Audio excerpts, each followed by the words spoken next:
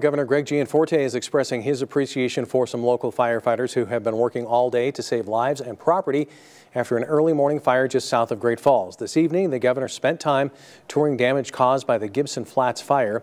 As we've reported, 11 homes, 11 garages, 7 outbuildings, and multiple cars have been destroyed. The fire started in a field around 2:45 this morning, quickly getting out of control because of the wind, and the cause is still under investigation. They did a Herculean job here at the Gibson Flat fire today.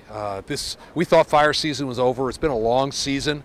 We did lose 11 residences, but it could have been so much worse. At a news conference this afternoon, Great Falls Fire Chief said it will likely be a while before residents in Gibson Flats are able to go back to their homes. Meanwhile, MTN's Coulter Anstat was on the scene of the fire this morning and has our report.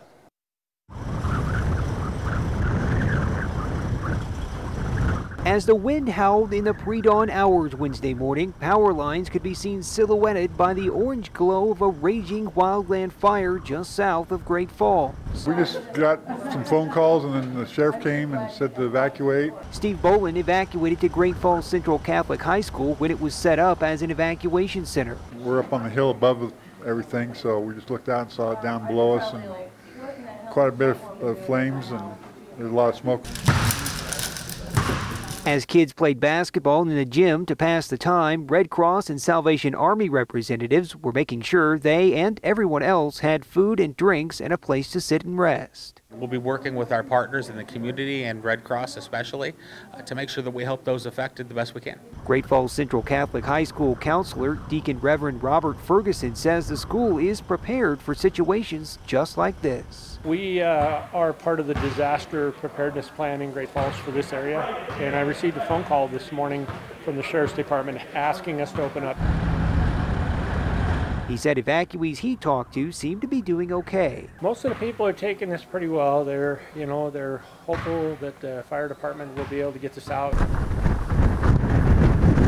As daylight arrived and the wind continued to howl, smoke could be seen blowing across a large swath of burnt grass in a field. Despite the damage, everyone was thankful for the community response. This says everything about our community. This is one of the most giving and generous and supportive communities I've ever been a part of. This is a great community. Yeah, they've done a good job. And in Browning, a fire is now 90% contained, but it took a lot of teamwork from neighboring communities to get a handle on this one. MTN's Brianna Juneau has more. A fire that broke out at around 3 a.m. has caused a community shutdown. Browning schools were closed due to a raging fire fueled by 80-mile-per-hour winds. Yeah, busy day. Glacier County has been dealing with winds reaching up to 100 miles per hour for the past week. Our winds were, well, I woke up to the winds at 100 miles an hour. The day of chaos started off with a blaring fire around 3 a.m., stretching over 7 miles and calling in nearly 100 firemen. Firefighters were fighting flames and wind gusts.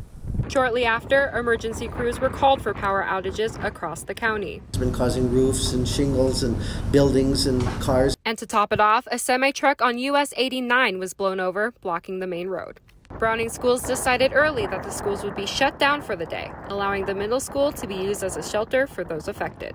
High, and then we saw the pictures and the videos of the fire, and about 60 of our staff members, if not more, come from the east end of the reservation or Cupbank, and so they wouldn't have any way to go except all the way around through Shelby, so that was another factor.